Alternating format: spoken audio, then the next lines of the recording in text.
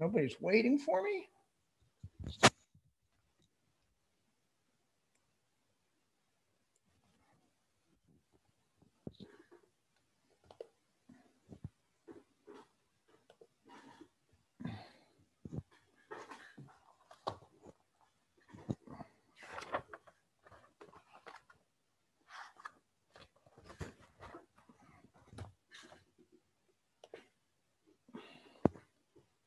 Okay, we got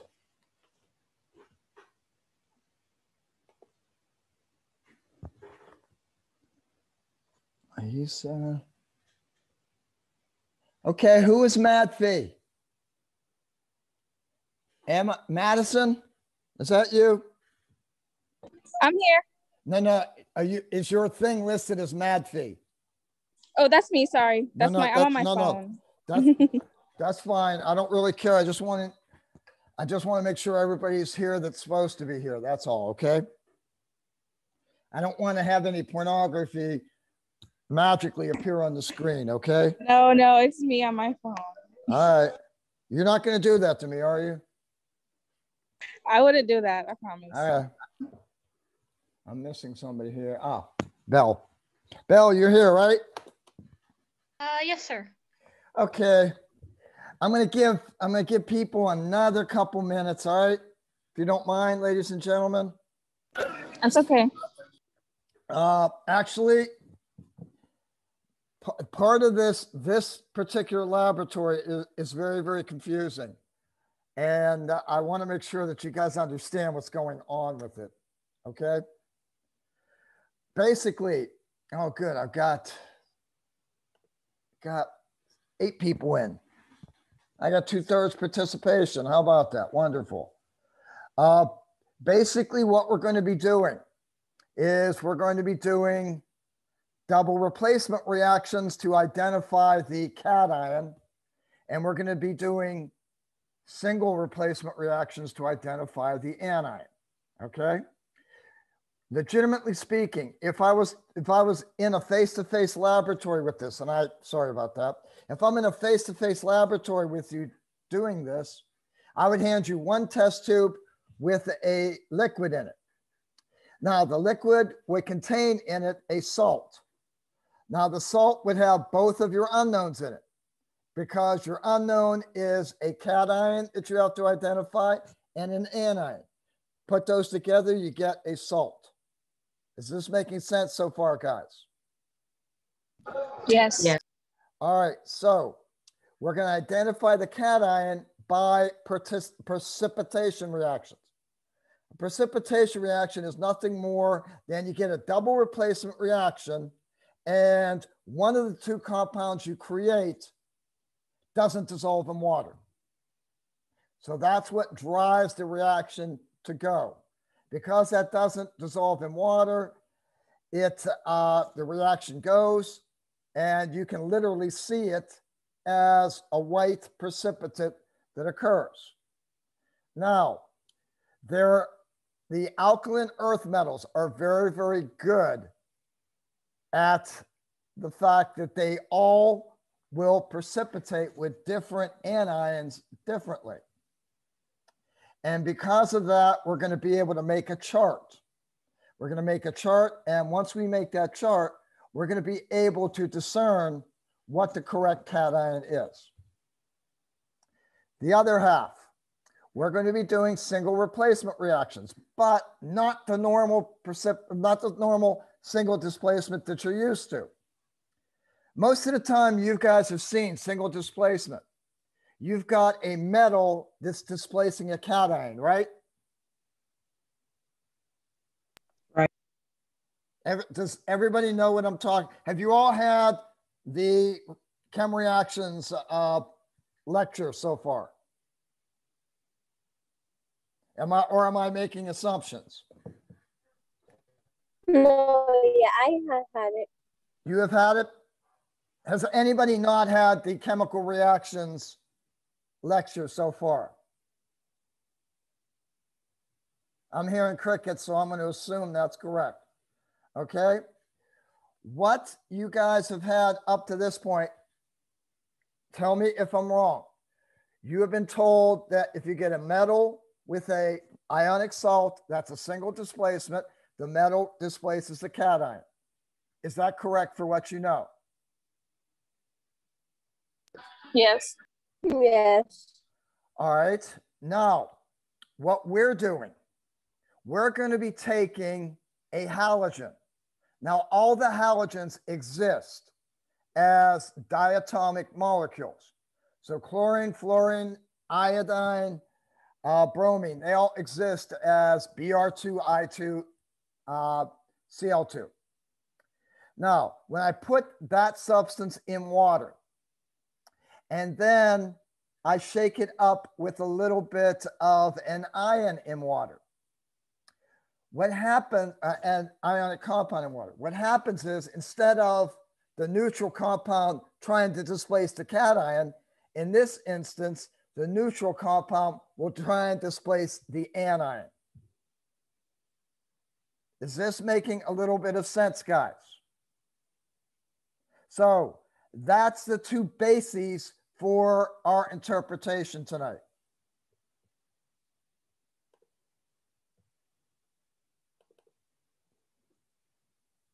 And I'm going to pop up the PowerPoint. Okay, so we are going to do the easiest one, the one that I can explain away in five minutes. The one I can explain away in 5 minutes is the double displacement reaction. Now, what you have to understand is that you are adding known materials to four different ionic solutions, and these are the cations of the ionic solutions. We try and keep the cations that go along with these the same. So I would have something like sodium sulfate, sodium carbonate, sodium oxalate, sodium iodate, because we want to make sure that it's not the cation that's causing some sort of strange reaction. If we keep the cation the same, nothing strange is going to happen there. So when I put my unknown neutral metal in there, okay? If I put my unknown, if I put my known cation, so I'm going to have a solution with a known cation. In the first instance, this is doctorium. Doctorium? You don't like it? Okay. So this AH is actually a +2.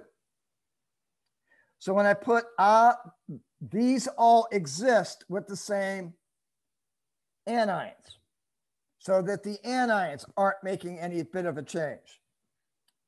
So I put the into the solution with the sodium sulfate, I get no precipitation.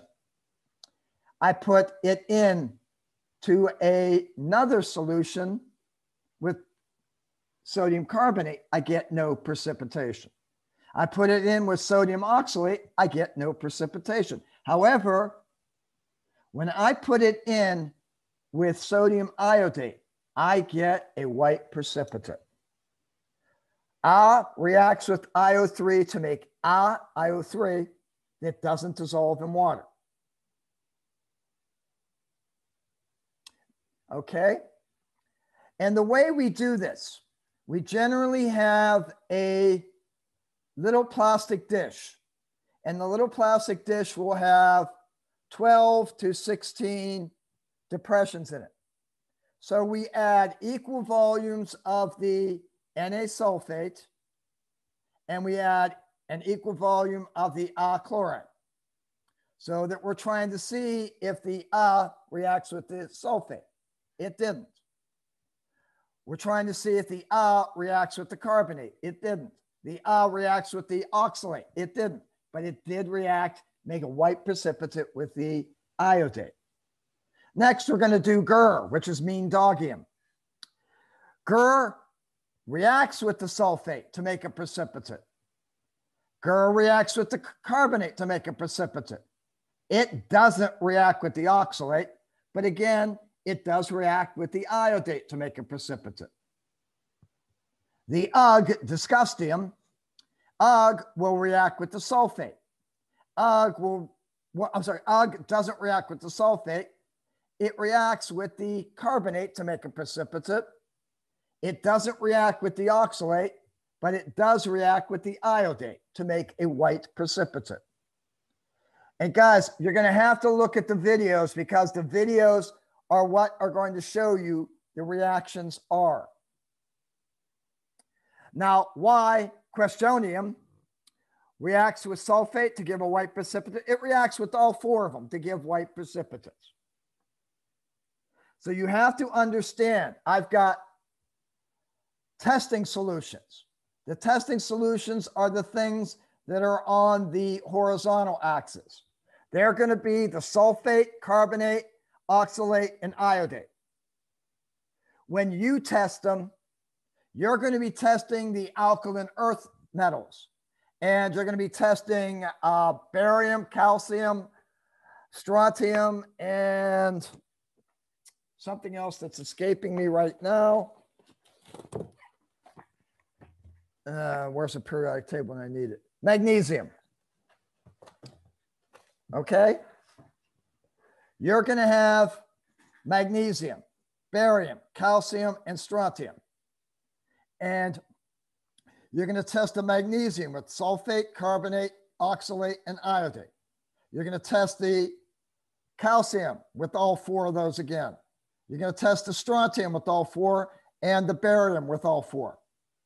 And you're going to get a chart that looks like this. Now, you're going to have your unknown. You're going to put into 4 wells of the plastic dish. You're going to put a squirt of the ion that contains sulfate. To a second depression, a squirt that contains carbonate. To a third one, a squirt that contains oxalate. And to the fourth one, a squirt that contains iodate. Then into each one of these, you're going to add your unknown. And you're going to see if it precipitates or not. The whole idea is you are trying to match. You're trying to match one of these patterns. In this case, ladies and gentlemen, what is my unknown if I'm looking at this particular chart? The first one, The first one, because it has the same reactions.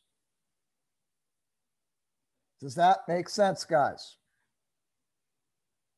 Does that make sense? Sort of? No. What do you mean when it says that it has the same reactions? Like they are. Okay. All right, Veronica. What's happening? I'm adding equal quantities of my testing solutions with my known. Okay, Veronica, I have my compound AH2+. AH2+ did not precipitate SO4. It did not precipitate CO3. It did not precipitate C2O4. It did precipitate IO3. Do you see that, Veronica? Yes, I understand that. Okay, well, now when you get to the point where you've tested all of your known samples, now you're going to test your unknown. And when you test your unknowns, you are going to put the same testing solutions in 4 different wells. And you're going to take your unknown and put it into the 4 wells with the testing solutions. Okay, Veronica? Okay. So my unknown didn't react with sulfate, neither did A. My unknown didn't react with carbonate, neither did A. It didn't react with oxalate, neither did A. It did react with iodate, which is what A did. Same pattern of reactions. Now, if I compare the unknown with GER, look, in GER, I got a precipitate when I put it in with sulfate. My unknown didn't react. That's a contradiction. So my unknown couldn't be GER. My unknown didn't react with carbonate, but UG gave me a precipitate. So I know it couldn't be UG. My unknown didn't react with oxalate, but it did with Y. So I know that it couldn't be Y. By process of elimination here, my unknown has to be AH. Does that make sense now, Veronica? Yes, now it makes sense. Okay, guys, have I belabored that point enough? Are we all pretty solid on the precipitation reactions? Kara's bored out of her mind. She wants me to go on, right, Kara? No, I think Kara just wants to eat at this point. I am hungry. All right. Now, in order for me to explain single replacement or single displacement reactions, which is how we're going to identify the anion of our unknown, I have to go in and talk about oxidation reduction reactions. And you kind of understand that by using two mnemonics. Leo goes GER, loss of electrons, oxidation. L stands for the Leo, L, loss of electrons, oxidation, gain of electrons, reduction. Okay? If you don't like that, use oil rig. Oxidation is loss of electrons, reduction is gain of electrons. It's a real easy way to know which process you've got, whether you're gaining or losing electrons. You cannot have an oxidation without a reduction, because when you oxidize, you leave electrons going out there. Those electrons have to be gobbled up by something. So when you have an oxidation, you have a subsequent reduction. So if I have a reaction, say I have magnesium reacting with copper sulfate. Okay, I get a reaction out of this. I start to see brown stuff forming. So I know I have a reaction. What happens in a single displacement? The metal will displace the cation, and it has now become ionic. The cation has gained electrons, and it goes to being a neutral metal. So ultimately, what we have happening in this reaction is what's going on at the bottom. Magnesium is losing 2 electrons to become Mg plus 2. Loss of electrons, magnesium metal is being oxidized. On the other hand, my copper ion is grabbing those electrons. It's gaining electrons to become neutral copper. My copper gaining electrons, it's being reduced. All right, now what we're doing in this particular experiment, we're going to have 2 solutions. One of the solutions is going to be the halide in water. The other solution is going to be one of the solutions is going to be the halogen. Halogens are the diatomic molecules. One is going to be the halogen in water. The other is going to be the halide, the ion in water. And so what is going to happen is, if we have this, my chlorine, because chlorine can't be positive, chlorine is going to look to replace the bromine. Chlorine is going to look to replace the bromine. If it is more active, that will occur. The chlorine will replace the bromine and become Cl minus. The bromine will have given its electrons to chlorine. And so the bromine now has become neutralized, but it has to exist as Br2. Now, how do we know a reaction happens? The more active compound will end up being ionic.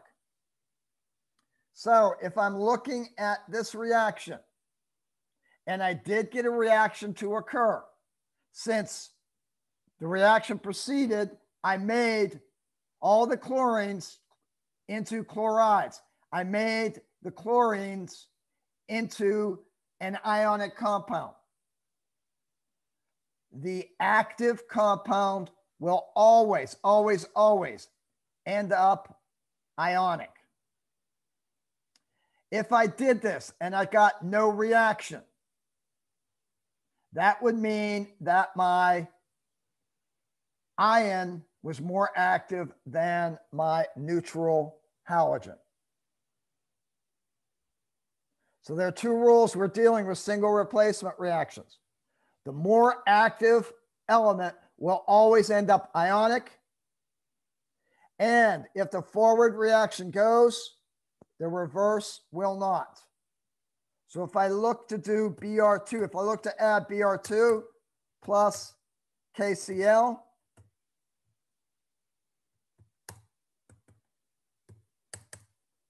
I get no reaction. Again, if we want to look at this in terms of oxidation and reduction, what is happening in reality? My two Br minuses are losing 2 electrons. They are being sucked up by, they're sucked into the bromine, or they're losing 2 electrons. So each one of the bromide ions loses 1, 2 total are lost. The bromine is now neutralized. It wants to be diatomic. On the other hand, the diatomic chlorine gains those electrons. So it splits that diatomic molecule into 2 atoms, and those atoms now will gain 1 electron each. So the chlorine gains electrons. Gain of electrons, reduction, loss of electrons, oxidation. So when we're determining the halide present, what we're first going to do is we are going to take known materials. We're going to take potassium chloride, potassium bromide, and potassium iodide. And we are going to add them to bromine in water, chlorine in water, iodine in water. When I say chlorine, when I say the element, think to yourself, that's the diatomic neutral molecule. When I end it in IDE, that means I'm dealing with the anion, Cl minus, Br minus, and I minus. All right. Now, the whole strategy, we're going to look at this. When we put the halogen is the X2. Whatever the halogen is, that would be Br2, Cl2, or I2. Only the halogen gets extracted into the hexane layer. We're going to take the halide, mix it with the halogen in water. Then we're going to add on top of that hexanes. Hexanes does not mix with water. Then we're going to shake it up. Only the halogen will extract into the hexanes. And when it does, it extracts with a color. So we can tell what species still exists, whether it's going to be the Cl2, the I2, or the Br2. Have I lost you all yet? Nope. Questions, guys?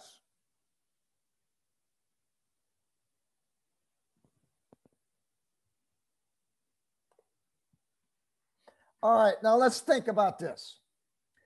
What's more electronegative, chlorine, bromine, or iodine? You can actually predict the whole reaction. What is going to be more electronegative? Is it bromine? Nope. Chlorine. Chlorine. Fluorine. Remember, guys, the closer you get to fluorine, Fluorine is the absolute most electronegative element. Then it goes oxygen, and then I think it's a toss-up between nitrogen and chlorine. But fluorine is going to be the most electronegative. The closer you get to fluorine, the more electronegative your particular halide is going to be. So chlorine is more electronegative than bromine, which is more electronegative than iodine. Okay? Do you think chlorine wants electrons more or less than bromine? More. More. So if I put Cl2, like here, if I put Cl2 in the same water solution as Br minus, which one's going to win the battle to get the electrons? Chlorine. CO2. Cl2 is going to win the battle. Chlorine will win the battle, and chlorine is more active than bromine. So when we mix Br minus with Cl2, what we get is Cl minus and Br2. But remember, guys, what we're doing is we're shaking this thing up and we're trying to see the color that's in the hexane layer. When we shake this up, because the chlorine has reacted with all the bromine and there's no chlorine left, what we get is only Br2. So the color in the hexane layer should be the bromine color. I'm pausing here to try and let that sink in. Is anybody confused at this point? Can you repeat the last phrase that you say? So you want Okay. us? All right, Veronica, if I put Br minus and Cl2 together, do you understand that Cl is going to get the electrons from Br? Yes. Okay, so all of the Cl2 is used up. All of the Cl was used to make the bromine, to make Br2, right, Veronica? Yeah. So since the only thing that's left is Br2, the Br2 color is going to be in the hexanes. Okay. That didn't sound like a very confident okay. Because I thought it was gonna be like you were explaining. It was gonna be the oxidation or the reactant. So maybe I got lost. Okay. That's the reasoning behind what's happening, Veronica. That's the reasoning. I'm telling you what's happening in the actual experiment now. Oh, okay. What you are doing is you're taking KBr, which supplies the Br minus, and you're mixing that with chlorine water, which is Cl2 water.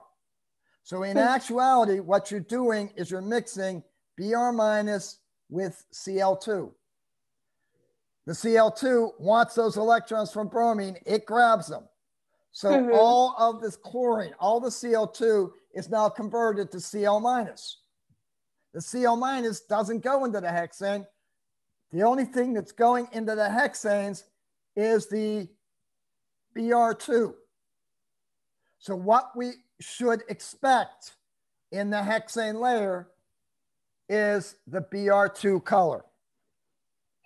Okay. All right, Brian. Brian? Muted. You're muted, Brian. There we go. I got it. We're good. Okay. Looking between chlorine and iodine. Between chlorine and iodine, do we expect a reaction? Is chlorine more electronegative than iodine? No, it's not. Is it closer to fluorine than iodine is? Chlorine is closer. So is it more electronegative? Yeah. If it's more electronegative, do you think it's going to want the electrons more than iodine will? Yes. So if I mix Cl minus with I2, are you expecting a reaction? Yes. Brian, chlorine's already negative. Is iodine strong enough to pull those electrons away from chlorine? Brian, No. Brian, you and I are, I'm a drug dealer. I'm a cartel leader, right? I have a kilo of cocaine. I have a kilo of cocaine that I have already smuggled into the country. Okay. No. Okay. All right. All You're right. my flunky, Brian. You're my flunky. Are you going to be able to take that kilo of cocaine away from me? No. I'm stronger than you. I'm going to keep that cocaine.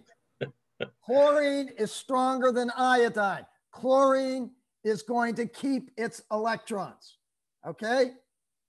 So if chlorine keeps its electrons, do we get a reaction? No. Chlorine stays ionic. It is the more active element. It stays ionic. So we don't get a reaction. All right. If we don't get a reaction, what is the color that's going to be? What causes the color that happens in the hexanes? The I2, because the halogen is the one that gets extracted. I have no Cl2 because I didn't get a reaction. I only have I2 because it didn't react. So I should get the I2 color in my hexanes. Is this kind of sinking into you guys? Give me questions here, guys. Yes, it's kind of sucking in now. It helped the example that you did. It kind of helped out. All right. Because what I have to do in a few minutes, I've explained it forward wise. Okay. But when you make your observations, you got to go backwards, because instead of predicting what color should be there, you're going to see the color and you got to predict why that color is there. Okay. We have 3 compounds. We have 8S2, acinine, a foolish element.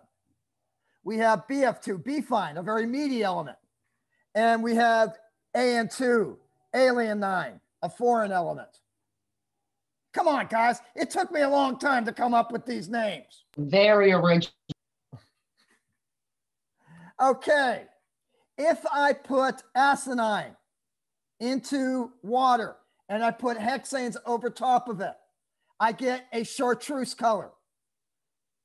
Ladies, would you please educate the male members of this audience? Chartreuse color is really what color? No idea. No idea? Which color? Chartreuse. Oh my God. Have I gotten a,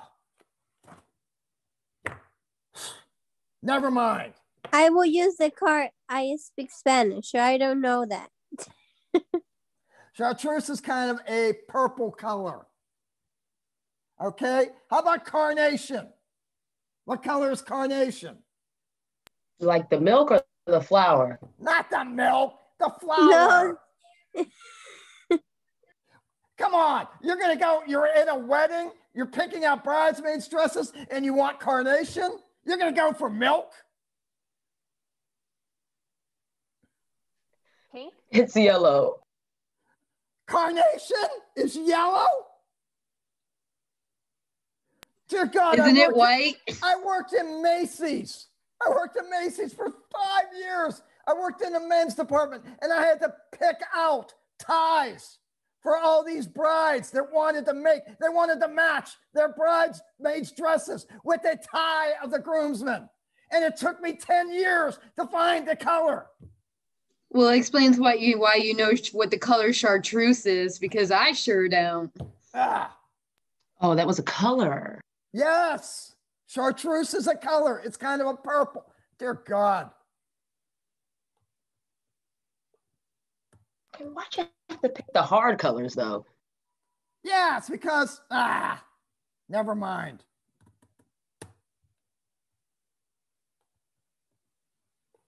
Is this better for you? Yes. We have purple, green, and pink. Is that better for you? Thank Seems like you. See if I Yeah. try and entertain you all anymore. So Thanks. I put acinine into water and I put hexanes on top. I shake it up. I'm going to get a purple color. I do the same thing with B fine. I take B fine, put it in water, put hexanes on it, shake it up. I get a green color in the hexanes. Alkaline, I extract it into the hexanes. I get a pink color. Okay? So this is what happens if I take just the element and extract it into hexanes. These are the three colors I get. You got to accept that, guys. Understand that only AS2, BF2, and AN2 give the colors. AS minus, BF minus, and AN minus do not give colors. Understand the more active element is going to end up ionic, whether it stays in the ionic form or whether it goes from neutral to ionic. In other words, if it stays ionic, no reaction occurred.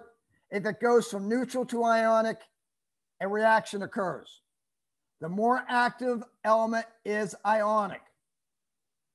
We're going to be mixing the ion, the halide, with the neutral compound, the halogen, to see which one is more active. I mix AN minus with BF2 and I get a green color. What species does this indicate? There was a reaction. Don't think about reaction. I want you to tell me what species you're detecting in the hexanes. The BF2. Okay, we're detecting BF2. Does everybody see that? Yep. Did I have a reaction? Yes.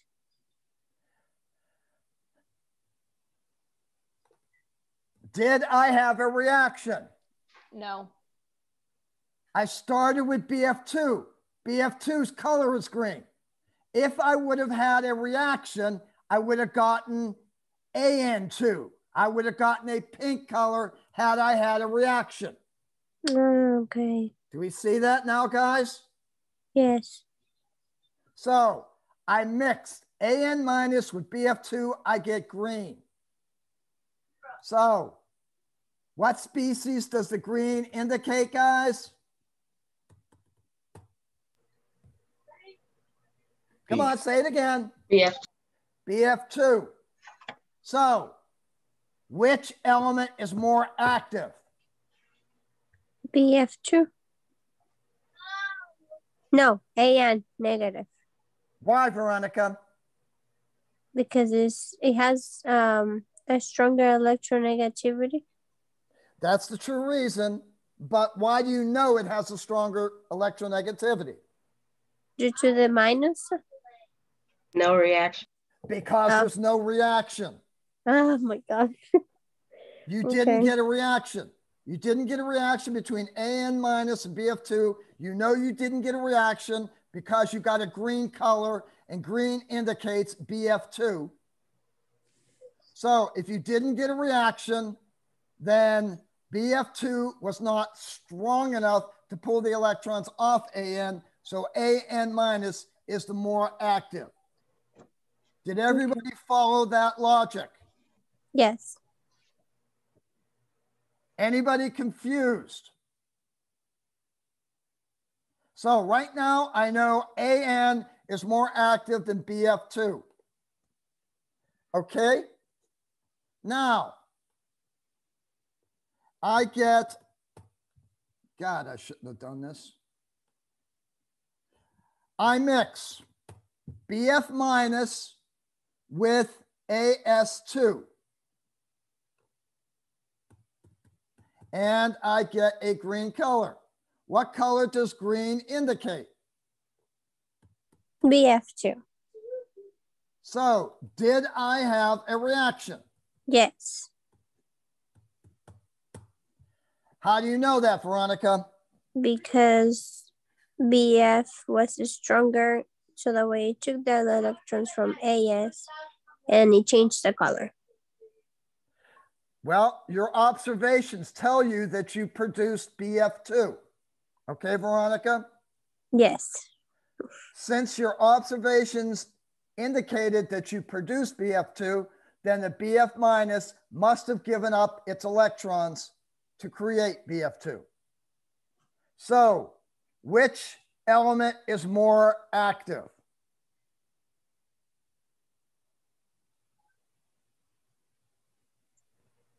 BF? If BF minus were more active, wouldn't it have kept its electrons and stayed ionic? So it will be AS because AS sucked up the electrons from BF so that it became negative. When it became negative, it took the electrons away from BF, which made BF2, which created the green color. okay. Okay, somebody other than Veronica, I need to make sure that you're all understanding this. So the color that we get is from the weaker element? No, you cannot go with that, Aisa. You can't go with that.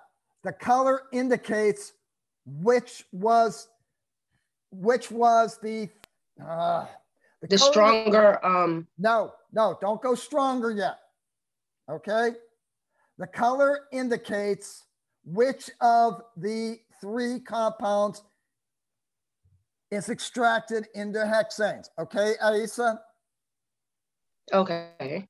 All right, the green color indicated that I had BF2. Okay, Aisa? Yes. Did I originally have BF2? No. So did I get a reaction? Yeah. I got a reaction, all right? So I have BF2.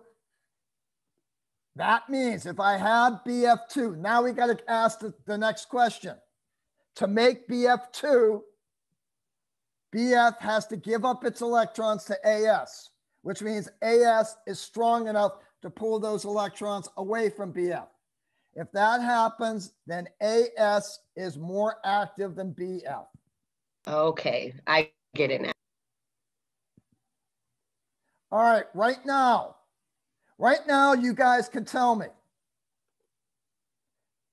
This reaction, you said that AN, no, wait, never mind. You said AN was stronger. Oh, wait, sorry. I'm sorry, I'm losing it here. No reaction happened, so BF is stronger than AN. Do you all see that? This is the first reaction we did. We ended up green. That meant we still have BF2. That meant no reaction. If there's no reaction, AN is stronger than BF2. Yeah. AN is more active. Okay. So we got in this one.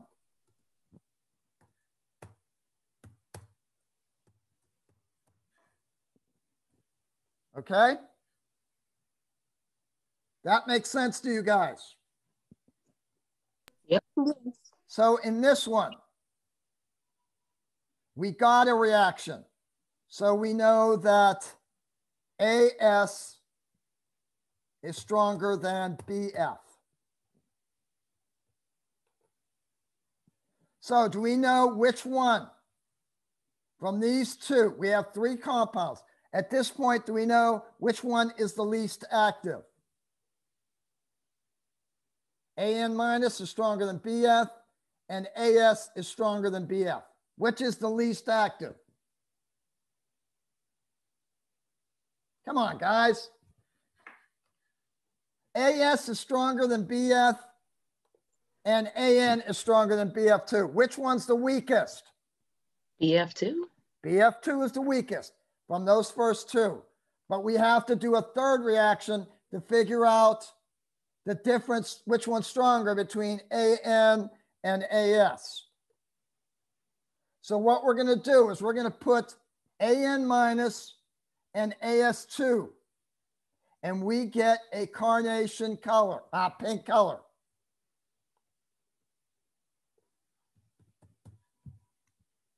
What species does pink indicate? AN2. Somebody's been paying attention or knows their colors.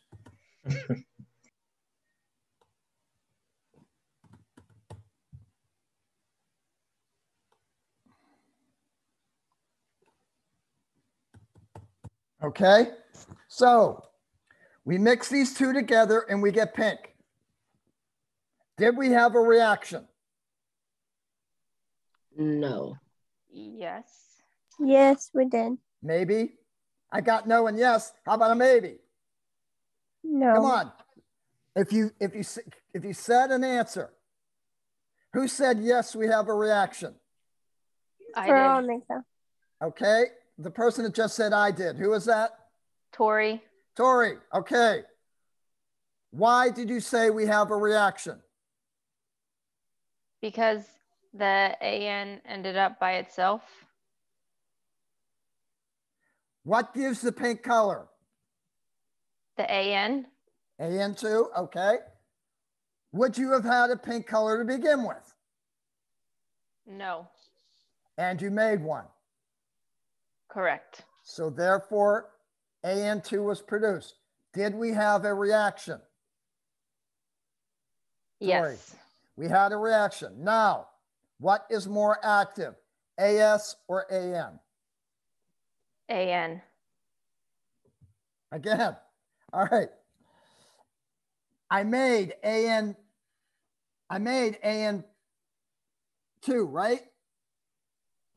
Tori? Yeah. Yes. So if I made AN2, what became ionic? The AS is more active. The AS is more active than the AN.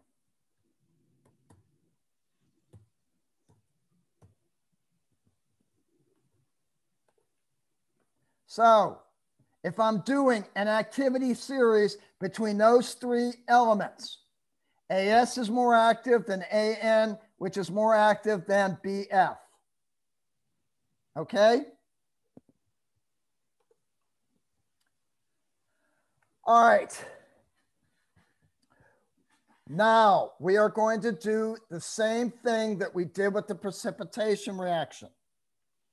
Only what we are doing with this one is we're taking much more of this than we have of this. There's a reason for that. Much more of we're going to add the halide to the halogen. Okay? And based upon the color,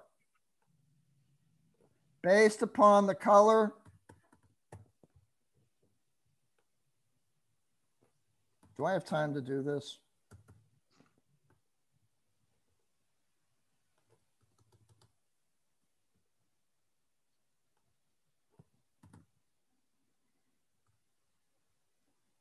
Give me a second on this, okay? You want it to be fancy with colors. Yeah, that was my fault. I thought I was going to impress you. I think we learned them though. You think so? I think you've been around too many bridesmaids in your life to be knowing these colors. Always a bridesmaid, never a... Okay, Does it make you tired of dealing with weddings or hearing the word wedding now? Guys, ladies, this is just a piece of advice from somebody that worked at a men's shop for a long time. You are never, ever, ever going to match the tie exactly. So what you want to do is you want to get a highlight in the tie to get the highlight in the tie as close as you can to match the dresses. Then you'll be perfect. All right. We're going to leave them this colors because I don't have time to mess with this. All right. What he did when he's going through this, he doesn't add BF minus to BF2. He doesn't add AS minus to AS2. He doesn't add AN minus to AN2. He doesn't do that. The reason he doesn't do that is you're not going to get a reaction, right? You're not going to get a reaction. The reason I do it, if you take F minus is not going to change into anything because the only thing, if we put it with F2, the only thing it could change into is F2 and it's already F2. So we can't have a reaction between BF minus and BF2, AS minus and AS2, and AN minus and AN2. Do you all believe that, guys? Do you all believe that? The reason I do it is because when you have the unknown, you don't know what you have. So you're going to put it in all three anyway, right? That's the reason I do this. Now, the basic experiment. You're going to take the halide in water and you're going to mix it with the halogen in water. You're going to shake them up. You're going to get them to react. Then you're going to put hexane on top. And all you're going to do is you're going to view the color of the hexane layer. Are we good with that, guys? Do we kind of understand what's happening with the actual experiment? So I'm going to take 3 different test tubes. And into the first test tube, I'm going to put BF2. I'm going to put the second AS2 in water. And to the third, I'm going to put AN2 in water. To each of those, I'm going to add my BF minus. I'm adding my BF minus. I'm shaking them up. Then on top of that, I am adding hexanes. And whatever is in the hexane layer is going to be what thing I call it as. It's either going to be BF2, AS2, or AN2. Now, when I mix BF minus with BF2, the only thing I can possibly generate is F2. This does not make sense, guys. Yeah, that makes more sense. No, it is BF. Never mind. Don't mind me. Okay, if I mix BF minus with BF2, the only thing that could possibly be generated is BF2. So when I look at the hexane layer, whatever color I see in the hexane layer from mixing those two is going to be from the BF2. Do you understand that? When I mix AS minus with AS2, the only thing that can cause the color in the hexane layer is AS2 because I'm not getting any reactions. I mix AN minus with AN2, I'm getting a color. The color is of the AN2. Now, I mix my unknown with each one of these things. BF2, AS2, and AN2. I get colors. So what I'm going to do is I'm going to try and match the colors I get in my unknown to the colors of one of these 3 compounds. Which one is it?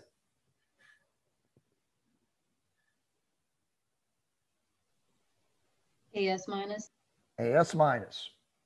So if I was doing my unknowns and writing in my results section, I would be writing in, what was it? I would be writing for my cation AH2 plus. And for my anion, I would be writing in AS minus. Do you all see how I came up with it being AS minus? Are we good with that? Do we understand that, guys? If you don't have it, if you don't have this, then this is the only time you're going to get a chance to ask. So when we have the color, we have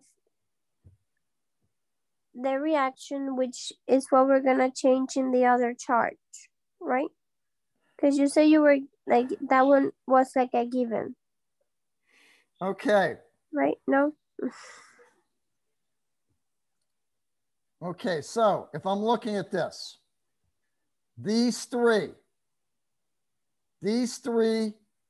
are the actual colors of, this one's the color of BF2 in hexanes. This is the color of AS2 in hexanes. This is the color of AN2 in hexanes. Okay, Veronica? Yes. The major portion of this is identifying which one it is. And the way you do that is you try and match the colors. You know that the unknown can't be AN minus, because when you put it in with AS2, AN minus caused a pink color. The unknown gave a chartreuse. Do you understand that, Veronica? Yes. All right. So what I'm trying to do is I'm trying to match the three colors that appear with the three colors that are in my unknown. Okay. All right. Now, if we want to figure out what's happening, these three colors are the actual colors. This is the color of BF2 because I just mixed BF minus with it. This is the color of AS2 because I just mixed AS minus with it. And this is the color of AN2 because I just mixed AN minus with it. So what this is saying, when I mix AS minus with AN2, I'm getting the AN2 color. So I didn't get a reaction. Okay? When I am mixing the AS minus with BF2, I'm getting the BF2 color. So again, I didn't get a reaction. When I'm mixing AS minus with AS2, I'm getting the AS2 color. Basically, there's no reaction because I'm mixing AS minus with AS2. Let's look at BF. BF minus, BF2, there's no reaction because I'm mixing BF minus with BF2. Same substances. Okay, I'm mixing BF minus with AS2 and I got the BF2 color. So I must have had a reaction. Again, I mix BF2 with AN2, I get the BF2 color. So that must mean that I have a reaction. AN minus mixed with BF2, I get the BF2 color. No reaction. AN minus with AS2, I get the carnation color. I did get a reaction.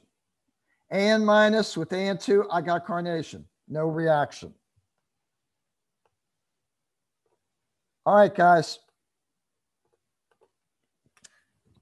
All right. Very simple report. It's going to take you no time to write the report. The report's going to consist of about, the actual results is going to consist of maybe 4 or 5 questions. First question, did you determine the unknown cation? And you're going to say, yes, it is such and such. The second question is going to ask you to describe how you determined your answer. I want specific results. For example, my unknown precipitated with CO3, IO3, and did not precipitate with SO3 or oxalate. This matched my known, I gotta see what it was. It reacted with CO3 and it reacted with this, but didn't react with the other two. It must be such and such. My unknown halogen extracted purple in the hexanes when treated with all three of these colors. This matched my known, whatever the known was. That's not a lot to ask, guys. That's all I need from you. But I need you to mention what the specific reactions were and what your observations were. Is that understood? If you don't give me those specific reactions, you're gonna get half of the points, and literally speaking, it goes like 20, 30, 20, 30. You'd be missing like 15 points from that. So I want the specific reactions done in the question it asks how you determined your answer. Do I have an understanding on that, ladies and gentlemen? Yes. It's not going to take that much. 2 sentences out of it. This would work. Something like this would work. All right. How I see this. When I mix, these are the real answers. Okay? When I mix Br minus with Br2, I get an orange color. When I mix Cl minus with Cl2, I get no color to a very, very light yellow, a straw color. When I mix I minus with I2, I get a pink purple color. So orange is the color for Br2 in hexanes. No color to straw is the color of Cl2. Pink purple. And the reason I call it pink purple, the more concentrated you get this, it's going to look purple. The less concentrated you get it, it's going to look pink. Pink or purple is going to be the answer for I minus or I2. I have what I would call the reactions for all of these. Okay, ladies and gentlemen, look at the videos. You're going to find that the videos don't match up very well. And basically you get confused. So I've given you the halide observations. Questions, ladies and gentlemen? Okay, I've been doing this for about an hour now. Are there any questions? In the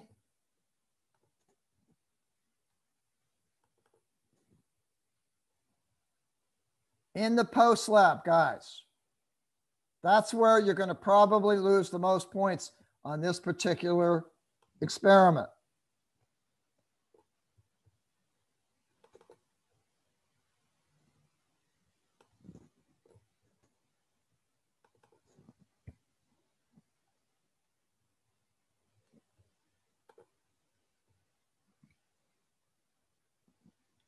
And I think my wife is already starting the pork tenderloin.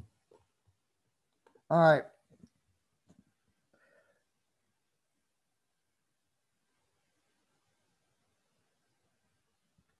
Okay.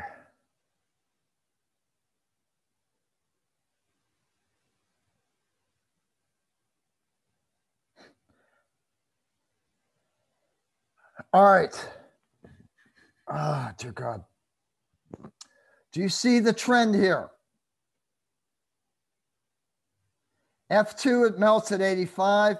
Cl2 melts at 239. Br2, 330. As we're going down the periodic table, what's happening to the melting point? It's increasing. It's increasing. Okay, so are you at 9 is below iodine. Okay. What would you predict the molecular formula of elemental astatine?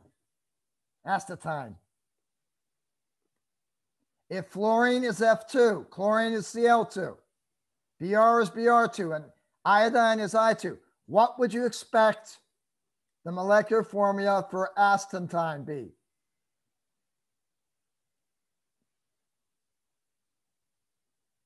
Come on, guys.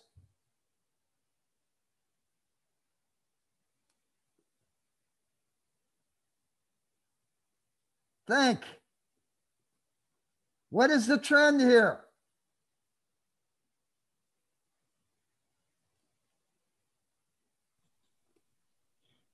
Somebody come up with an answer. Would it be AT2 at a gas? Okay, AT2. All the other halogens are diatomic. Why wouldn't astatine? Right? Now, do you know what? Okay. What state would you think it is? Would you think it's going to melt higher or lower than 457? I'm not going to answer this question. I'm just posing a legitimate question. Do you think astatine is going to melt higher or lower? Higher. I'm not going to say you're right or wrong. Now, you have to realize it's asking room temperature. What's room temperature in Kelvin?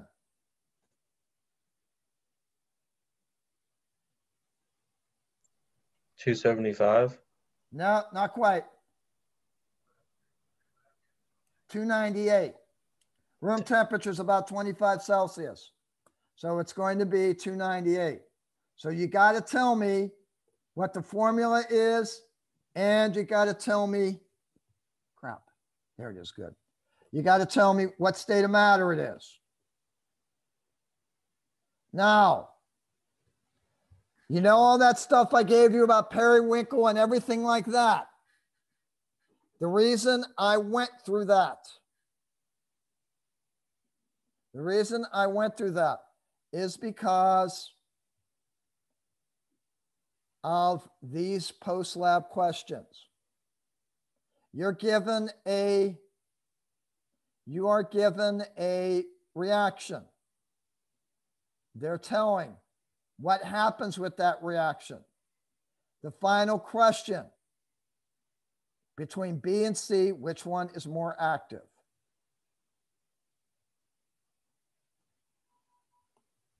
Same question with 3, 4, and 3 and 4. Then what you're asked to do is what we exactly did in the exercise. We ranked the 3 as opposed to whether they are, which one's the least active and which one's the most active. Remember, 1 is the least active, 3 is the most active.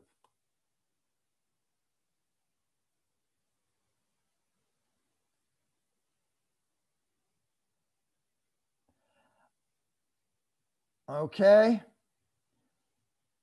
This one, what they're trying to do here is they are trying to get you to develop a procedure which will identify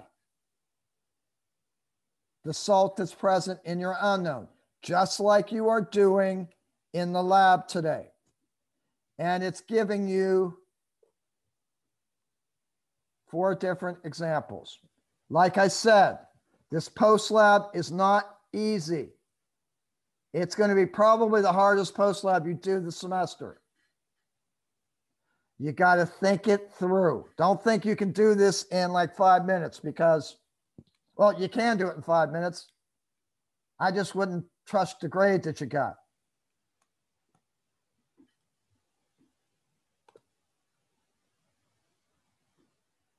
And that's really, guys, all I got. Really and truly, the results section is not that hard. It's almost exactly what I described it as. Now, do you have any questions or are we going to eat, Kara? Well, I want to eat whatever your wife's making now. I don't know what she marinated the pork tenderloin in, but apparently we're having pesto pasta, and she's probably put the asparagus with a little bit of sesame oil on the grill. Perfect. I'm Italian. Half of that sounds perfect. I'm in for free dinner. Let me know when I can come over. I'll just come in, eat, and I'll just leave. You won't even hear from me. 2 blocks south of the Chataway. Come on over. Guys, anything else?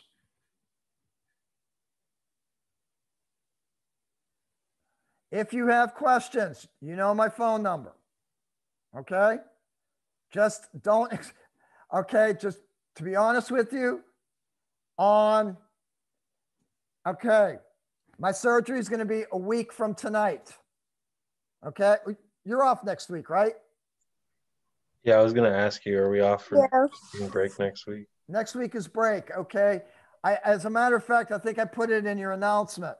I can tell you that right off the bat, whether I did or not. You don't have to hand in anything next week. So we have 2 weeks to turn this in?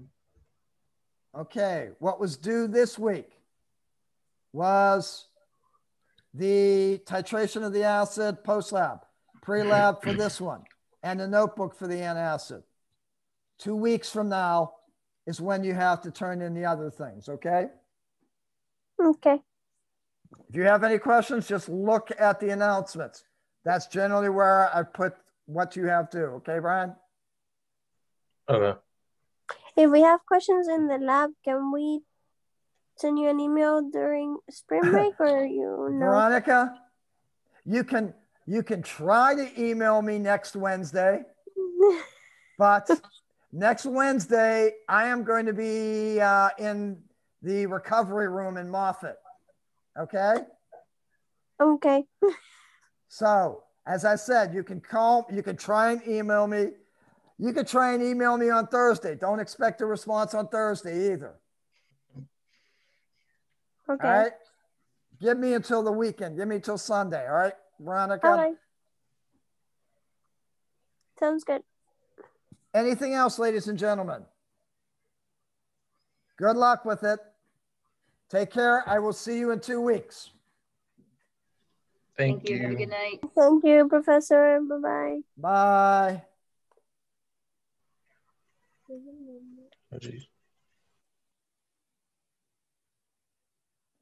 Veronica? Yeah. Okay. Do you need to talk with me? No. Okay. Sometimes people stick around because they want to talk to me privately after everybody has left. Oh, no. I just, my sister came into the room and I was looking at her. So All I right. didn't. No problem. Yeah. Okay. All right. You take care. I'll see you in 2 weeks. All right. You too. Bye-bye. Bye.